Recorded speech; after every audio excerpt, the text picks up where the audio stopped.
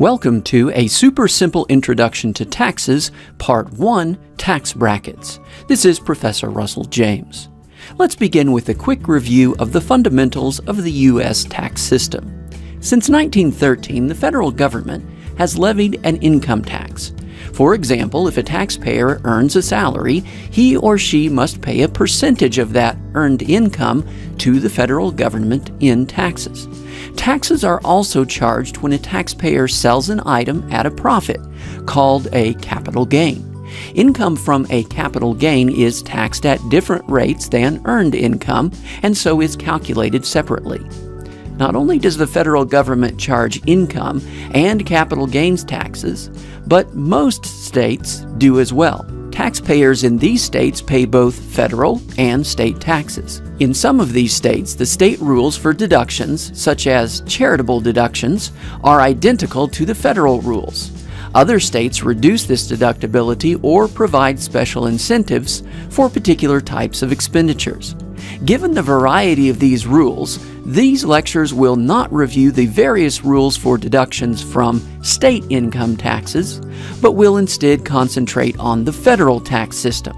Income and capital gains taxes are not the only form of federal taxation. The federal government charges taxes on the gratuitous transfer of money from one person to another, either at death, called estate taxes, or during life, called gift taxes. A consistent feature of the federal tax systems is that the tax rates are not flat.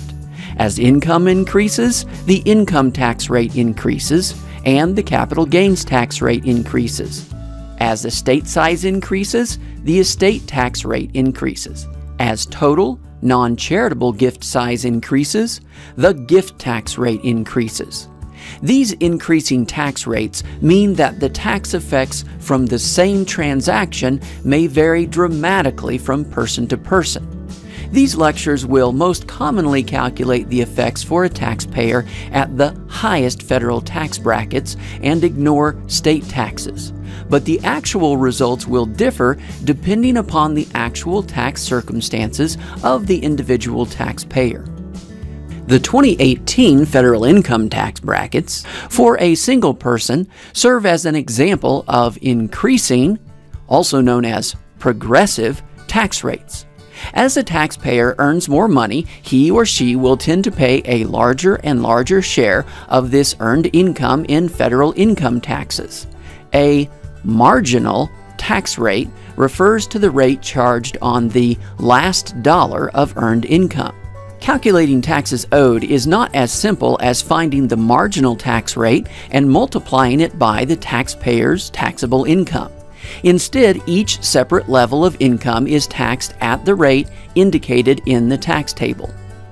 At the lowest level of taxable income, calculations only require using one rate. For example, a single taxpayer with $5,000 of taxable income in 2018 would pay taxes at the 10% rate for all of his or her taxable income.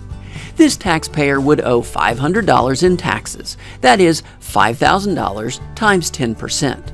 However, beyond this lowest bracket of taxable income, calculating taxes owed becomes a bit more complicated. For example, if a single taxpayer had $10,525 of taxable income in 2018, then the first $9,525 would be taxed at 10%, and the remaining $1,000 would be taxed at 12%. It is incorrect to simply use the 12% rate for all of the taxpayer's taxable income. In other words, do not simply multiply the total $10,525 of income by 12%. The 12% rate is the marginal tax rate because it is the rate charged for the next dollar that the taxpayer earns. But the 12% rate does not apply to every dollar the taxpayer earns. As a taxpayer earns more income and moves further up the tax brackets, calculating the income taxes owed requires more steps. For example, a single taxpayer with $40,000 of taxable income would pay a 10% rate on the first $9,525 of income earned, a 12% rate on the next $29,175 earned. This is because $29,175 is the difference between the top of the 12% tax bracket at $38,700 and the top of the 10% tax bracket at $9,525. And finally, a 22% rate on the final $1,300 earned.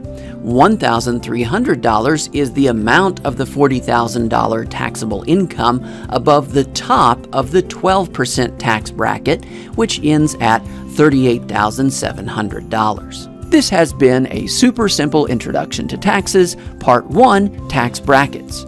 Join us next time for Part 2, Tax Deductions.